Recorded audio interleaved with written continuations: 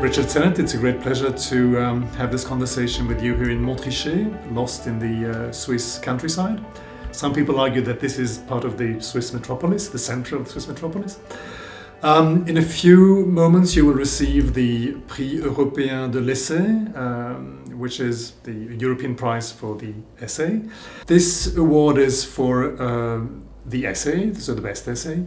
I wanted to know about your affinities with this genre of writing, how you came to write essays in the first place.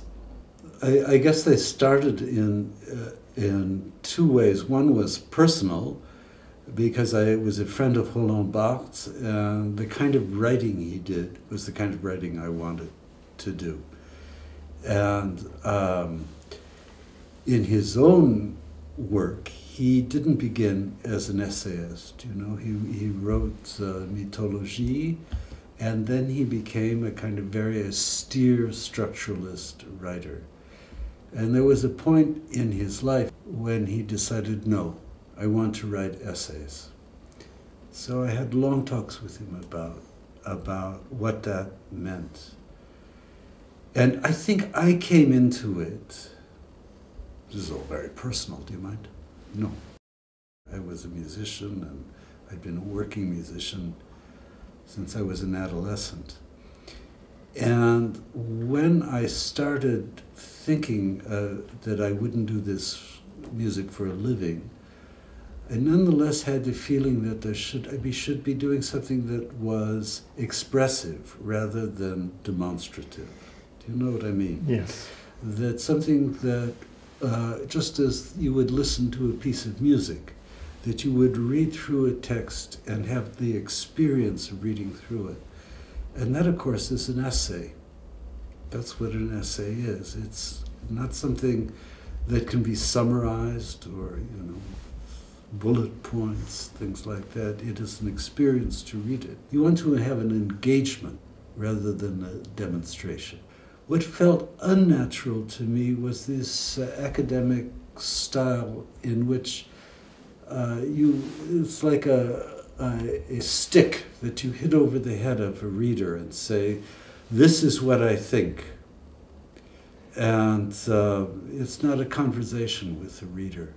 And if you can write in a way which is very stimulating and elusive to somebody else, you're stimulating yourself to think in ways. One of the mistakes that young academics make is to imagine that thinking is one thing and then the problem of expression is a kind of totally different thing. I know if I can't find the right, even the right sentence rhythm for something, I'm not thinking about it correctly. Mm-hmm. So, you know, because of my musical background, I'm always thinking in terms of sentence rhythms. And that helps me think about how to make something clearer, more evocative, how to move people and myself from one idea to another.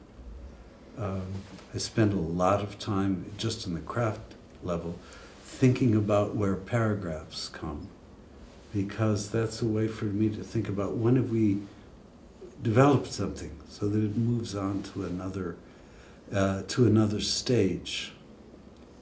So, you know, for me, they're inseparable. And the students that I've had, I've mostly worked with them on how to write rather than what to think.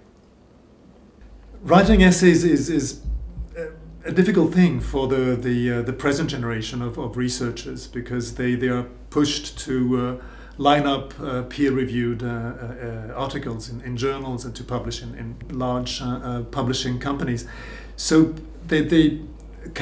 essays do not really count. And I was wondering if you had some thoughts about the fact that essays might be a waning genre in research and in the social sciences. Maybe it's a genre that is bound to disappear.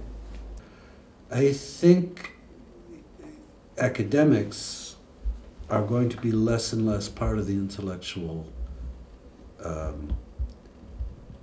part of the discussion of intellectual life.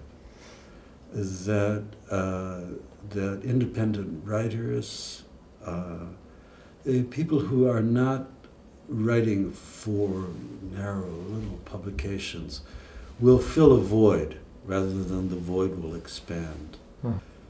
My colleague was going to speak to us tonight as an architect, but he is he's involved in every public discussion about what cities should be like. You know, but he doesn't have a PhD in anything. So I think what's going to happen is we have a shift in culture where the university becomes more apart and that other people will fill its place. And I think that's a good idea. You know, if you look in the time of the great essayists, like in the middle of the 19th century, John Stuart Mill, Herzen, these are not people who are university professors. They have a different life. Darwin never taught. Greatest essayist on science of the 19th century. He never had an academic post. So maybe we'll return to that. And that's sad for universities, but I think good for intellectual life.